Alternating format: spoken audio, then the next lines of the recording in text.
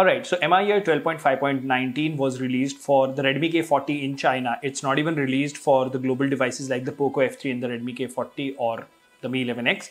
Now, what exactly happens here is that this particular team has ported this particular version of 12.5.19 to the Poco X3 Pro.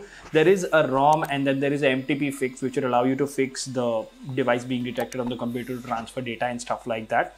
So I did flash it a couple of days back. I have been busy with a lot of MIUI 13 content that is coming your way. So recently I saw that it's doing a good job. The benchmark numbers are decent and the MIUI experience as a whole is pretty good. So I thought that this is worth a try. This is worth a review and I should share it with you guys. So in today's video, we are going to talk about this particular version, MIUI Mint BGST based on 12.5.19 ported from the Redmi K40. And we will see what is good, what is bad, what are the benchmark numbers, should you flash it or not. So before we get into the details, if you haven't already, please subscribe and hit that notification bell icon so that you get notified every time I upload a video. Remember, it doesn't cost you anything and it really motivates us to make amazing content like this. If you think you like chatting with like-minded people, join us on Telegram. We have more than 1,500 members there with similar devices. They will help you out and give you suggestions for custom ROMs. You can also follow us on Instagram, Twitter and Facebook. And last but not the least, if you think the hard work is worth the effort, please click on the join button and support the channel. Now without further ado, hello awesome people, welcome to Phone Ops. My name is Kailash. Let's get going.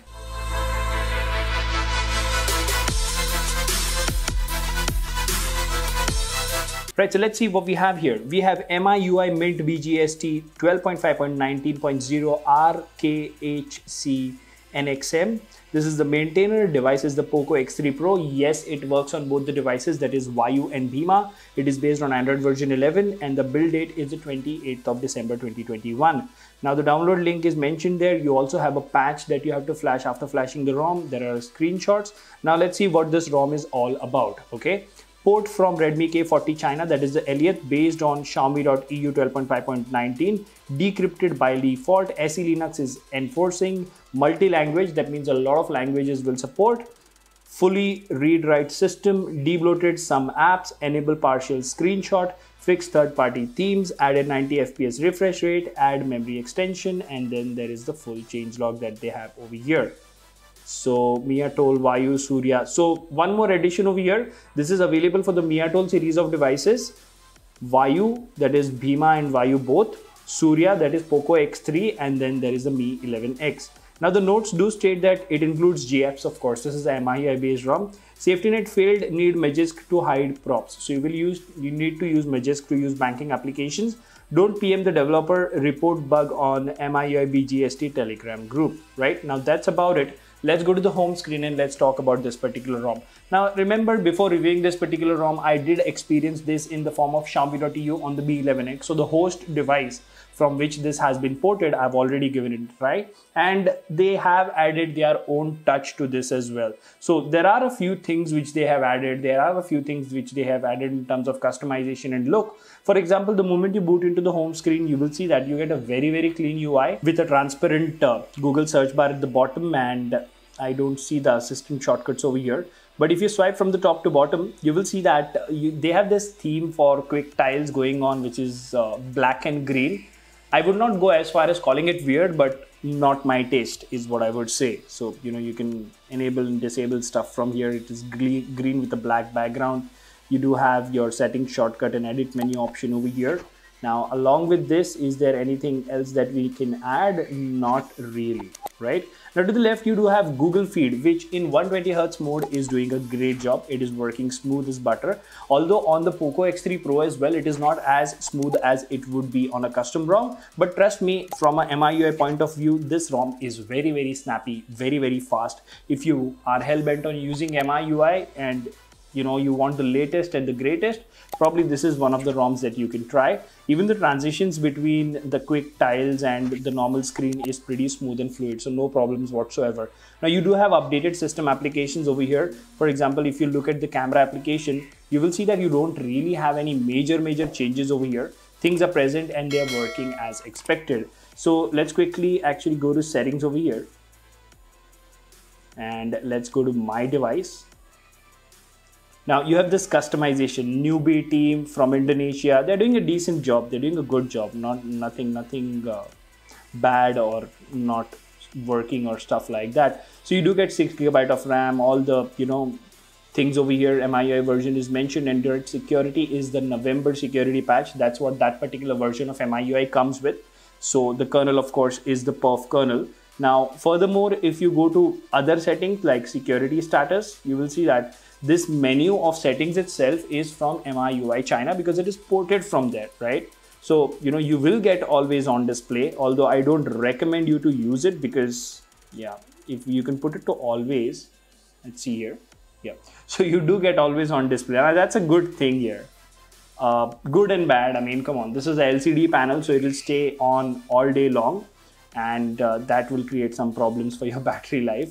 So you have raise to wake, double tap to wake, turn off, and all the other options which are present in 12.5.19, and they are working absolutely fine. Under display over here, you have refresh rate, which does have the 90 Hz option. Now what that means is you will get a good balance between smoothness and battery life, but I always prefer to use 120 Hz mode. You do have font settings, auto rotate screen, and all the basic options. You do have the new, control center, which works absolutely fine. No problem whatsoever.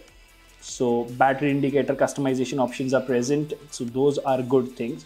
Now moving on, you have sound and vibration, in which if you go to the bottom, you will have sound effects, profile video for incoming calls. So basically everything that you see in the China ROM is present over here. Now the moment you go to battery, you will notice that you do have the performance toggle over here, right? So you have the save battery toggle, you have the balanced toggle, and you have the performance toggle. So the benchmarks that you will see later in this video are actually tested on the performance mode and game turbo enabled. Now let's talk about the battery life a little bit. You do see that we have been on battery 41 hours. Now the device has been on standby most of the time because I was busy with MIUI 13 stuff, as I mentioned earlier. As you can see over here, we've had very less screen on time, but the standby drain is pretty decent.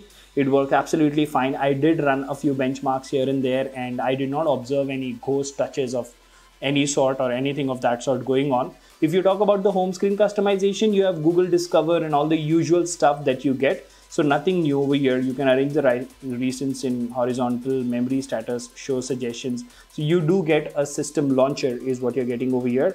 Under special features, you have AI preloading, as always, standard stuff in China builds.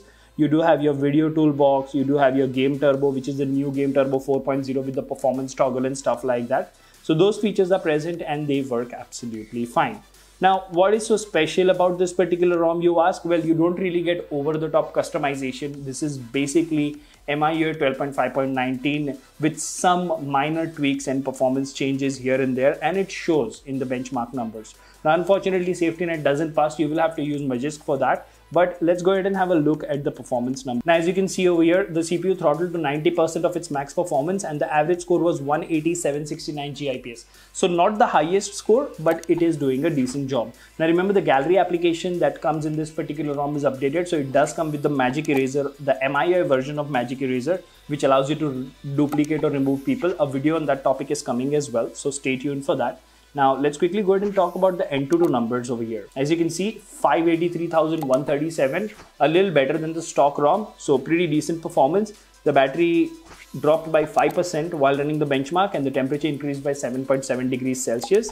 And the last thing that we're going to talk about is the Geekbench numbers over here. So as you can see, 739 single core, 2434 multi-core. So, in a nutshell, this is a MIUI ROM which gives you all the MIUI features and goodies, with making things a little better with customization and other options that they have done through this particular ROM. You do get the updated game turbo, updated video toolbox, updated gallery, and all those things. So the smoothness is there. The ROM is way smoother compared to the stock ROMs of Poco X3 Pro, Vayu, and Bhima. So yes, you can go ahead and give it a try if you want to use MIUI ROMs, and let me know in the comment section what do you think about this video. Until the next one, this is Kailash signing off at Phone Ops. Keep smiling, take care, goodbye.